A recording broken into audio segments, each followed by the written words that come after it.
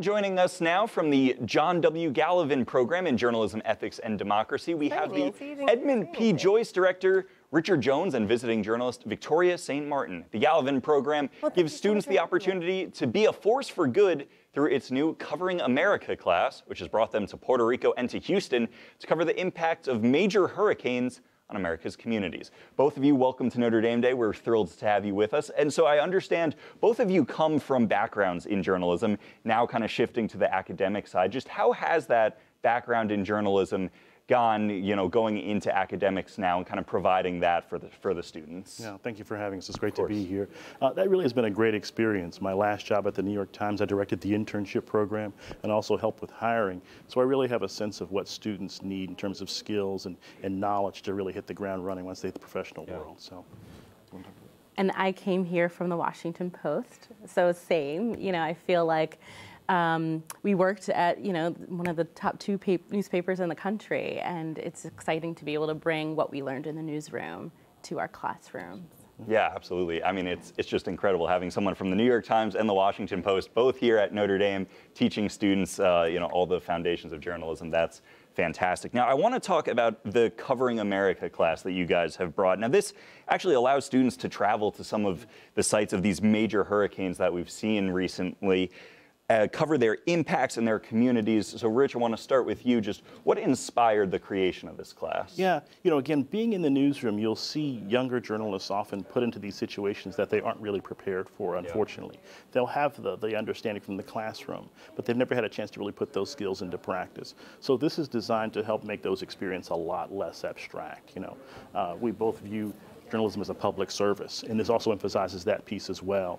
During these trips, our students report, and they also perform public service projects as well. And in Houston last year, we helped to renovate a home.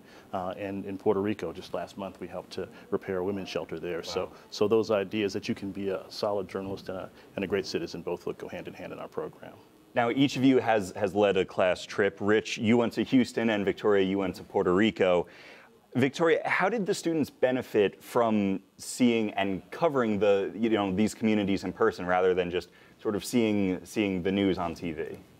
It was incredible. I think the one thing we saw while we were there, and even in Houston too, is this idea of, how do you cover a national event? Like, that's the question, right? Yeah. How do you cover a national event?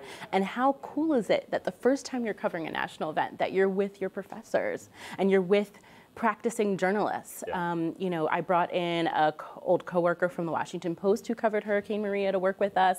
We had local Puerto Rican journalists working with us, and it was just so amazing for students to be able to see not only what we talk about here at Notre Dame in the classroom, but outside in the world, how that works. And I think it just really opened up their minds, like really cracked open like their journalism minds to see what could be possible. And I think at the end of the week, everybody kind of came up to me like, this was an experience of the lifetime, and it was the best time of my life. And it's so special for us to be able to do that for them. Yeah. Rich, I see you nodding along as well. Just what were your thoughts and your experiences from your trip to Houston? Yeah, similar, very similar. Things became a lot less abstract. Mm-hmm. Things became really grounded. We can talk in class about the difficulty of interviewing someone who's experienced trauma.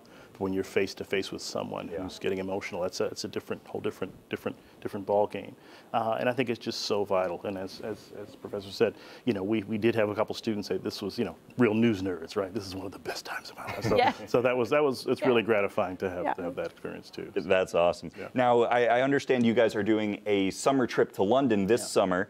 Rich, I wanted to ask you, just what will the students be covering in London on this excursion? Sure. So that's a three-part trip. One, they're going to be doing internships at UK-based media outlets. Mm-hmm. We'll be studying as well British journalism, and also have a study abroad experience wrapped into that program too.